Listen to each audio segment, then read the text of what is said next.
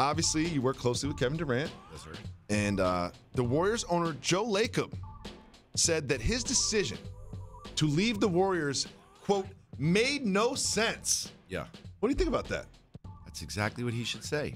Okay. Like, why? I mean, if I'm the owner of the Warriors, I think it made no sense. But that's why it was Kevin's decision. But I understand.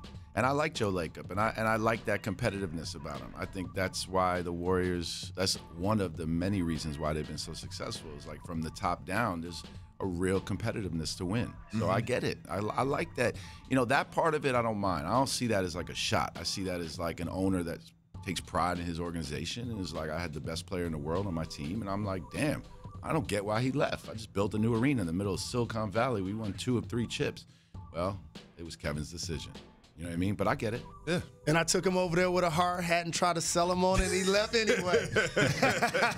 So Yeah. let me ask the question in reverse. Yeah. So he's a member of the Thunder. They lose to the Warriors. He goes and joins the Warriors after that.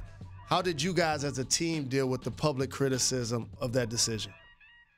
I mean, there wasn't really like a blueprint. I mean, I think that the reality is that Kevin is more mentally tough than people really even understand, and has way thicker skin than people understand. I think people think that by him going back and forth on social media, which is way more a reflection of the time we're in, that represents like how sensitive he is, so to speak. Good point.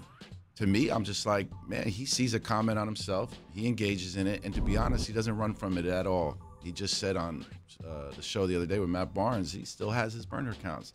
I embrace all that, and I think it was tough at times just because, as my boy, I care about him, and it was getting vicious at times. But that comes with it, and quickly you just realize that's part of the entertainment in this league. And you know what? People loved him more. He kept getting voted into All-Star games. His jersey sales was still at the top in the league. People still loved him everywhere he went on the road, and he still produced. So, you know, it just came with it. But when you make a decision that's best for you, hence best for you, there's people that aren't going to be happy with it. And I think he knew that and owned it. It would suck if players had to make decisions for the fans and for ownership and for this. They should make decisions for themselves. That's it. Absolutely. Dude, they can't please everybody. And I remember when he decided to play with anybody. them. Yeah, when he decided to play with them, I was like, that makes perfect sense. Because not only were they winning, they were having so much fun doing it. The culture was so good. And it was like, you know what? If I'm playing pickup, I want to play on the best team. Yeah. I want to stay in the court. It's just like, it made perfect sense to me. I don't know why you have to set these challenges up in front of yourself to accomplish something, but it does kind of feel like that's what he did by joining the Nets a little bit. You know what I mean? Saying like, let me just up the difficulty level a little bit and win a chip over here. Do you think that's fair to say? No, I think honestly, like he looked at it as another challenge. I mean, I think that like I've realized this with a lot of great successful people is the more practical and simple you can think, the more successful you can be and not really let all that noise go out. I mean, in Defiant Ones, Jimmy Iovine referenced it as like blinders that he puts on. I think Kevin thinks the same way. He's like, I really want my craft to be honed in the place that I feel like it's the best suited for my game, and I'm going to take it there. I'm going to play with who I want to play with, and everybody can deal with it the way they got to deal with it. And that includes people that in his own camp that are like, you should do this or you should do that. Like, that's a strong mind in my opinion. I feel the same way about LeBron. Like, it's the same way. If you just advocate for yourself, do what's best for you and your people, like, how can you knock that? We embrace that in every other walk of life, but in sports, we want to knock people for doing that because the fans are upset. And the amazing thing about these all-time great players, and I saw this happen with the late, great Kobe Bryant, is he was very grateful everything he did with Shaq in the 3 championships.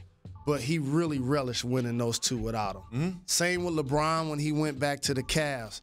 I feel the same way a lot for KD and the Nets. It was great to go to the Warriors and win Finals MVP back-to-back, but do you feel like I feel that it will be that much sweeter that he could take a franchise that hasn't been to that level in a long time and lift them to a title? Yeah, I mean, look, I understand that thought process from a fan's point of view or for a peer, right? Like, because you are a peer in that way.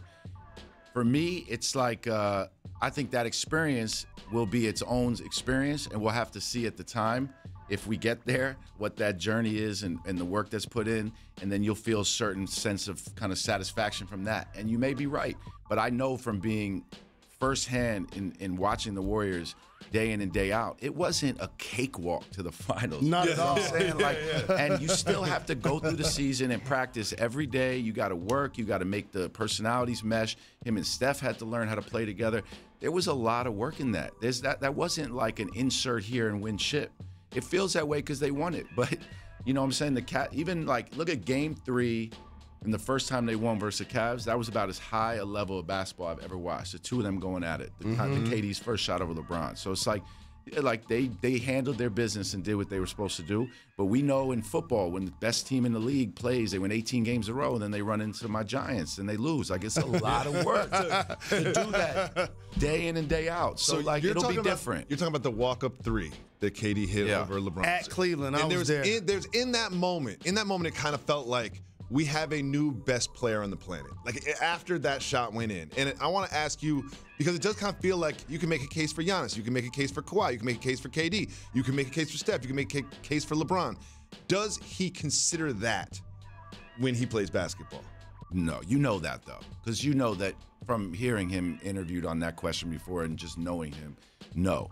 But I don't necessarily think you can make a case for everybody you just said, by the way. But that being said, you're taking off the list. I'm not saying anyone in particular, but I'm just saying I think the case for Kevin was made over a long period of time and a long body of work.